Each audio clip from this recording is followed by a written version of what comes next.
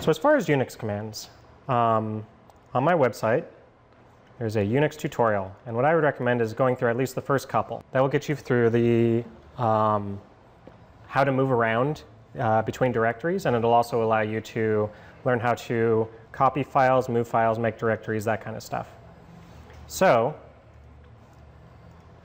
let's start with that. So to begin with, pwd is print working directory. So it says I'm in home and Galbraith Jaw, which is my username.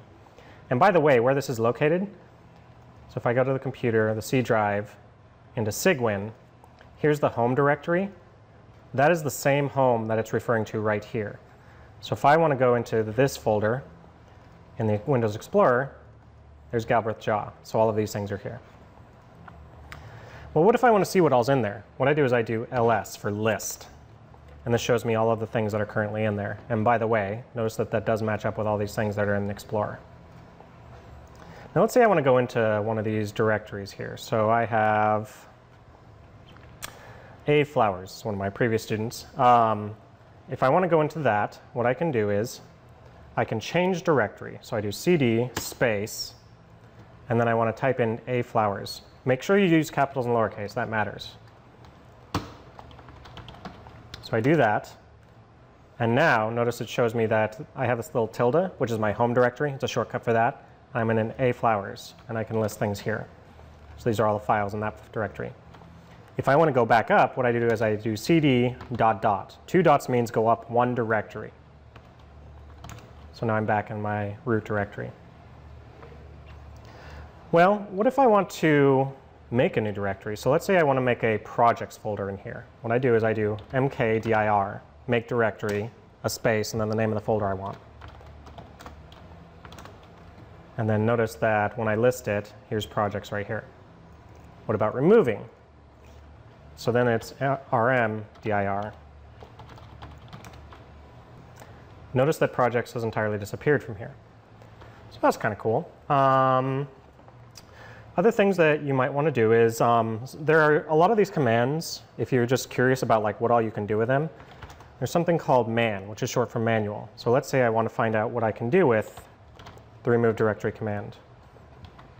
This shows you all the things that you can actually do. So remove directory is the basic command. What you do is you do remove directory and the directory you want. And then when you see these things in square brackets, those are optional things. And so you can put those in between. So some of the options are, for example, you can have like parent directories you can deal with. There's verbose, so it'll tell you what's going on. And then it gives you a little bit more information. So Q quits out of those. So let's say that I'll go ahead and make directory projects again. What if I want to do remove directory -v projects? Now it gave me more information. Instead of just deleting it like it did before, notice it tells me more information. So typically these are dash and then some letter, which allows you to find out more information. Now for example, list -a shows me all of the ones, including these little dot files. Notice those weren't there before. Those are technically hidden files. In Unix, if you have a dot at the beginning of the file, it considers it a hidden file. So what else can I do with list? I can do -a, which allows me to see everything. There's a lot of commands here, you may notice. Directories, sorting, show groups, lots of information. Time, sort. So some of these are more than one letter. So notice this is --sort equals some value. That's another way of giving it more information in the command line, is you do this command plus equals some word that you type out. That will allow you to make directories and remove directories. Now, what about files? So let's go ahead and, let's see, do I have projects still? I don't. So let's make directory projects. I'll change into that folder. And I'm going to create a file. Well, let's do this. I'm going to copy a file that's in the previous directory into this one.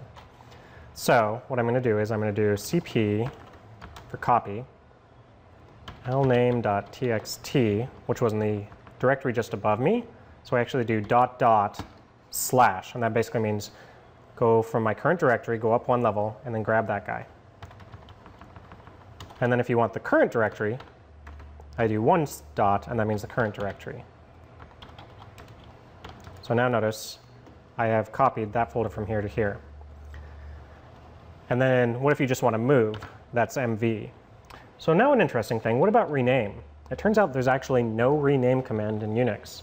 What you do is you move a file. So let's say I want to name this lname2.txt. What I'm going to call this is lname me.txt lname2.txt. So moving it to the same exact location is the same as renaming it. By the way, you may end up running into problems where you have files and folders and whatnot that have spaces, because Windows allows that. A \space will generally let you deal with those. So a \space is the same as a space from Windows. All right, next. There's a special feature that's in here where if you hit tab when you start typing something, it'll actually autocomplete it. So let's go up a directory again. So I've got all this stuff. So let's say I don't really want to type out all of this particular one. What I can do is I can do, well, that's actually not a directory. So let's do just this directory here. So I'm going to do cd space and start spelling a couple of letters and hit tab. And it'll automatically complete that for me, assuming I've typed in enough letters. Now, this doesn't always help. So let's say I want to remove one of these two files here. So those two, there's actually a couple of files that have exactly the same thing. So if I hit tab here, it completes up to the point where they are the same. And so I actually have to give it more information in order to finish completing this. So if I do G now it'll do autocomplete after I hit tab. By the way, if you want to get out of this whole window, you can always do exit, and you can completely exit out of the whole thing. So something you should know is that you can have multiples of those windows open at the same time. So if you want to, for example, have a particular directory open and let's say use Emacs to do some code editing, you can do that and then have another window open where you basically do your compiling. So you can be editing in one window and have another window open for compiling. So that's often what I do, is I'll have something over here, something over here, and I'm like, all right, this guy, I'm going to go into projects, and let's say I want to mess with this file here.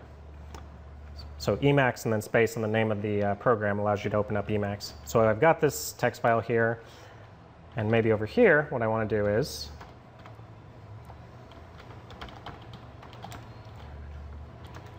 maybe I want to have, basically have the command line open for doing some stuff.